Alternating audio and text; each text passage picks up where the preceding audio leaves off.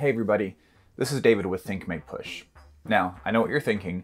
This obviously is not the typical video that I upload every week. I wanted to do something just a little bit different this week. You know, I've had a lot of people ask me and comment about how I make these overlays, and so I wanted to make a video dedicated to that process, to show you the process of what I go through to make these videos, these film overlays that you can use in your content. Towards the end of the video, if you want to, at the very end, stick around because I'll kind of introduce myself a little bit more and talk about the focus or the vision that I have for this channel moving forward. So I hope that you will stay towards the end of the video to learn more about that. But before we get into any of that, let's get into the process of how I make these film overlays for you.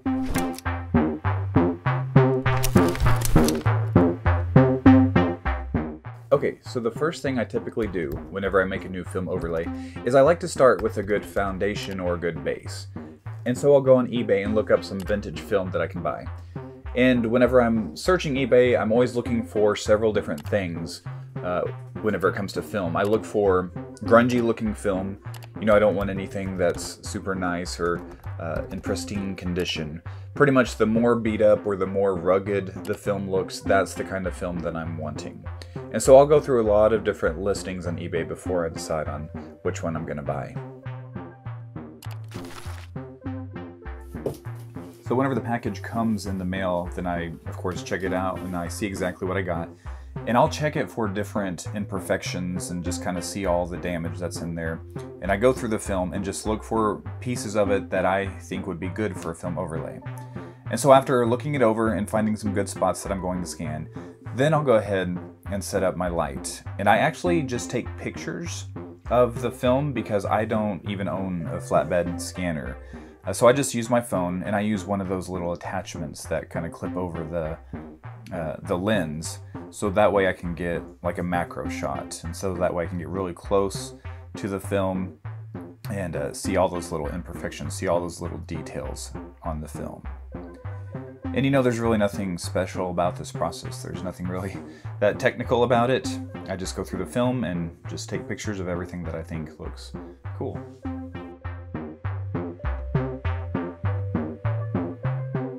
Once I've got some good pictures taken of the film, now comes the part whenever I create the actual light leaks that I use. The part that, you know, looks like whenever the film was exposed to the outside light.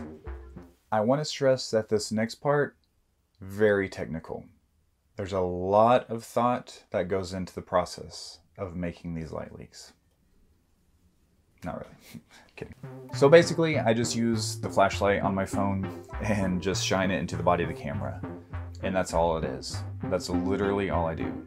Now sometimes I'll experiment and I'll use different things or different materials like this crystal glass.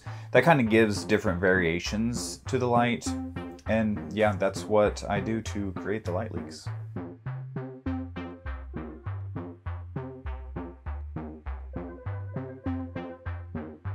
So after I've scanned the film and shot the video of the light leaks, now comes the most time-consuming part of the whole process, and that of course is the editing. And to edit everything, I typically use After Effects because you can really get down to the detail and you can make it do exactly what you want. But after I import all of the elements, then I basically just mask out the parts that I want to use. Typically, I only use the edges of the film, you know, the part that has the cool lettering and the detail and the sprocket holes along the edges. And after I get it how I want, then I'll work with the light leaks that I made. And after that, it's really just a matter of putting it all together. It's just a matter of timing, you know, to make sure things fit together and look good together. And whenever I edit, I typically use a lot of expressions in After Effects to get it to look how I want. And then, you know, again, it's just tweaking and changing and playing with the overlays and making it look exactly how I want it to.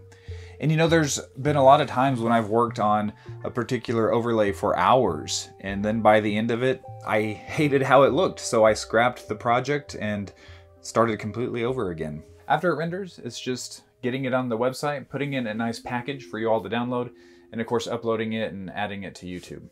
And that's it. That's the process of how I make overlays for you each and every week. This process, you know, it takes anywhere from just a few hours to maybe 5 or 6 hours. So it really just depends on the complexity the things that I want to add in there. Sometimes I'll get a lot more involved and add some, dust or some scratches and several different layers of film overlays to make it look really cool. But this is just the basic method of how I make these film overlays for you. Hope you enjoyed the video. I do want to take just a second to ask, if you haven't yet, make sure you subscribe to this channel. Like I said, this is a different video than what I usually make. Normally I upload a new film overlay or new film element every single week, but this one's kind of different. And I hope if you're not subscribed that you do take a second to hit the subscribe button. Also turn on the notification so whenever I upload a new video, you'll be alerted of that. But now a little bit about myself for those who are interested. Like I said, my name's David, and I've been into video as a hobby for several years. Ever since I was, a little kid, I've been interested in video. But within the last couple years, I've really been starting to get into these film elements and these overlays and light leaks. And it all started for me several years ago whenever I was looking for a way to make my videos look vintage or just to have a vintage feel to them. And so of course I would go online and I would look in the film community and I'd try to get ideas and everything. And I felt like I got a lot of good ideas. I got a lot of good help from the online community, from other filmmakers or other content creators. And I felt like I was always taking information from these people. I was always taking new information from the internet, but I was never contributing. I was never giving back to that.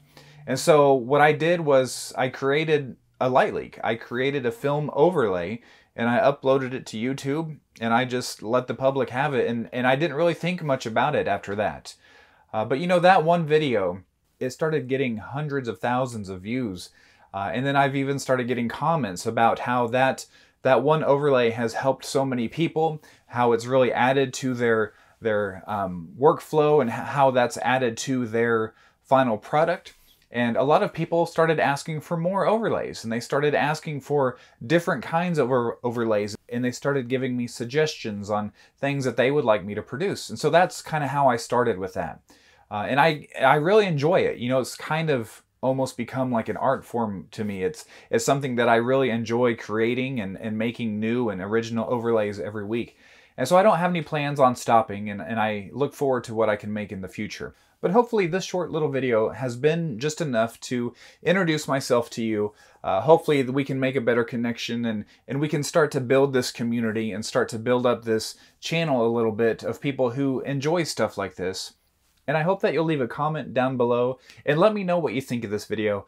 Obviously, being in front of the camera is not something that I'm great at. It's not something that I really enjoy, but I did see the importance of connecting with you and to introducing myself. And so I hope it's been beneficial and I hope that you've enjoyed it. Anyway, I hope you have a great week. I hope you continue to use the overlays that I make. And again, if you ever have any questions about how to use them, if there's any kind of overlay that you specifically want, shoot me an email, send me a comment, send me a message, and let me know, and I'll be sure to put that on my to-do list of overlays to make. So, appreciate you watching. Have a great day.